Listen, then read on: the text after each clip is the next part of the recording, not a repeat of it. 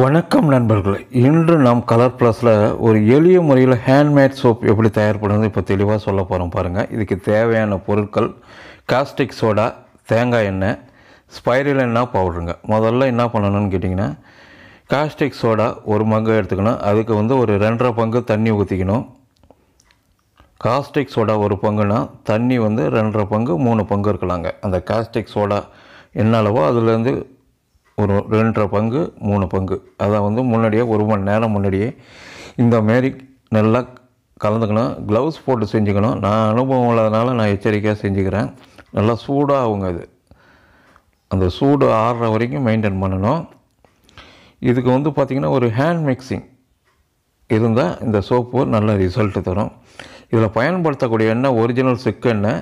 நான் ஏற்கனவே carrot oil heat பண்ணி அதை ஒரு ப்ராசஸ், அதோடய வீடியோ கூட ஏற்கனவே நான் போட்டிருந்தேன். அந்த ஆயிலை வச்சு தான் இப்போ நான் ஏற்கனவே கேரட் தேங்காய் எண்ணெய் கலந்த தேங்காய் எண்ணெய் தான் இதில் பயன்படுத்த போகிறேன். அடுத்தது ஸ்பைருலினா பவுடர், சுருள் பாசி.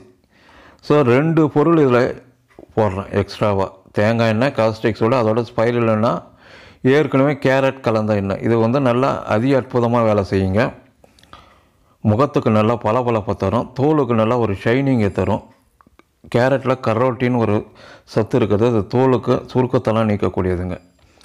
இந்த மாதிரியான சோப்பை நீங்கள் குடிசை தொழிலாகவே செய்யலாம். மாவட்ட தொழில் மையத்தில் பதிஞ்சுக்கணுங்க. அவ்வளோதாங்க குடிசை தொழிலாக செய்கிறதுக்கு. இப்போ அது ஒரு மணி நேரம் ஆயிடுச்சு. அடுத்தது நாம் காஸ்டிக் சோடா எவ்வளோ போட்டோமோ அதுலேருந்து ஒரு 6 மடங்கு இல்லது 7 மடங்கு தேங்காய் எண்ணெய் கலந்துக்கணுங்க.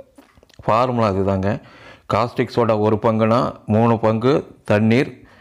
அடுத்தது காஸ்டிக் சோடா 1 பங்கு, தேங்காய் எண்ணெய் 7 பங்கு. இவ்வளோதாங்க. இதாங்க காமன் ஃபார்முலா. நான் இப்போ கையால் செய்கிறேன். நீங்கள் ஒரு ஹேண்ட் பிளெண்டர் வாங்கிக்கிங்க. இது ஆன்லைனில் கிடைக்குது, 1000 ரூபாய்க்கே கிடைக்குது. அது வாங்கிட்டிங்கன்னா உங்களுக்கு ஒரு 20 நிமிஷம் அந்த பிளெண்டரால் நீங்கள் இது பண்ணிங்கன்னா நல்லா திக்காகிடுங்க.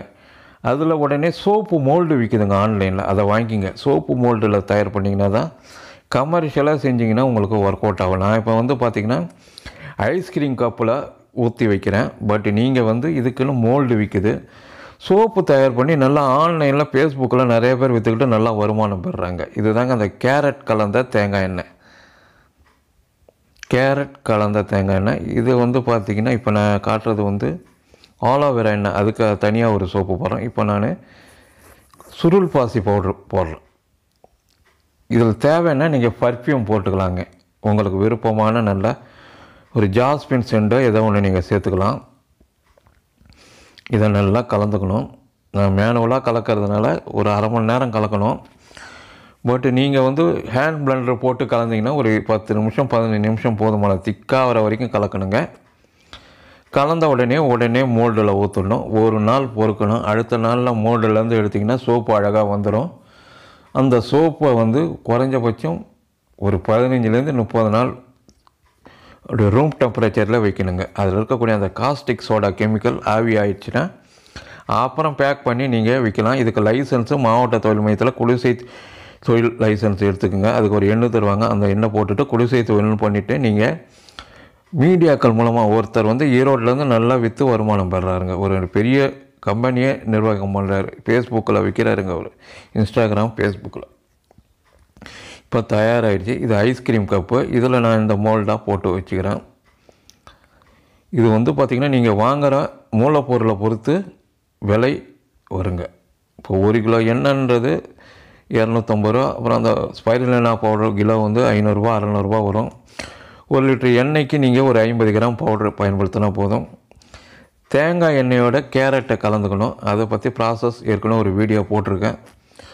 அந்த வீடியோவை நீங்கள் பார்த்தீங்கன்னா அது செய்முறை விவரம் ஈஸியாக இருக்கும். அதே மாதிரி நான் அடுத்தது ரோஜா எண்ணெய் எப்படி தயார் பண்ணுறதுன்னு விரைவில் போட போகிறோம். அதையும் பாருங்கள். ஈஸியான இதுதாங்க. 1 பங்கு காஸ்டிக் சோடா, 3 பங்கு தண்ணீர், 7 பங்கு எண்ணெய். அவ்வளோதாங்க. ஃபார்முலாவே அதுதாங்க. இப்போ ஒரு நாள் கழித்து இந்த மாதிரி கெட்டி ஆகிடும். இது நீங்கள் சிலிக்கான் மோல்டுன்னா அப்படியே கையெல்லாம் எடுத்து வந்தோம்னா இதெல்லாம் நம்ம கட் பண்ணி தான் எடுக்கணுங்க. பேப்பர் கப் கிடச்சிதுன்னா நீங்கள் அது ஈஸியானது உங்களுக்கு. இருந்தாலும் ஒரிஜினல் சிலிக்கான் மோல்டு விற்கிது ஆன்லைன்லேயே, அமேசான்லலாம் விற்கிது. அதை வாங்கிக்கோங்க. அதை பயன்படுத்தி இந்தமாரி சோப்பை தயார் பண்ணுங்கள். முதல்ல உங்களுக்கு தெரிஞ்சவங்கள்ட்ட கொடுங்க. கொடுத்து நல்லா இருக்குன்னும் போது, அதாவது இது வந்து பார்த்திங்கன்னா கொஞ்சம் சீக்கிரமாக கரையுங்க. இப்போ நீங்கள் கடையில் வாங்குகிற சோப்புக்கும் இதுக்கும் அதான் ஒரு வித்தியாசம். ஸோ எச்சரிக்கையாக இருக்கணும். அதிக சீக்கிரமாக கரைஞ்சதுன்னா நீங்கள் தயார் பண்ணுறதுல ஏதோ குறைபாடுகள் இருக்குன்னு. அதுதான் இது ஒரு குறைந்த முதலீட்டில் செய்யலாங்க. ஒரு 5000 முதலீடு இருந்தால் கூட போதும். நீங்கள் தயார் பண்ண பொருளை உங்கள் லோக்கலில் இருக்கிற அதாவது எக்ஸிபிஷன்லாம் விற்கலாம், ஆன்லைனில் விற்கலாம். அப்புறம் விதவிதமான ஃப்ளேவரில் விதவிதமான இதெல்லாம் நிறைய யூடியூப் வீடியோவில் இருக்குங்க. வெளிநாட்டு யூடியூப் வீடியோவில் இந்த சோப் மேக்கிங்னு அடிச்சிங்கன்னா, ஹேண்ட்மேட் சோப்பிங் அடிச்சிங்கன்னா நிறைய வீடியோக்கள் வரும். அதை பார்க்கும்போது நிறையா நீங்கள் கற்றுக்கலாங்க. விதவிதமான சோப்பு எப்படி தயார் பண்ணுறாங்கன்ட்டு. கறித்தூள்லேருந்துலாம் சோப்பு தயார் பண்ணுறாங்க. அந்த மாதிரியான வீடியோக்கள்லாம் அதில் இருக்குது.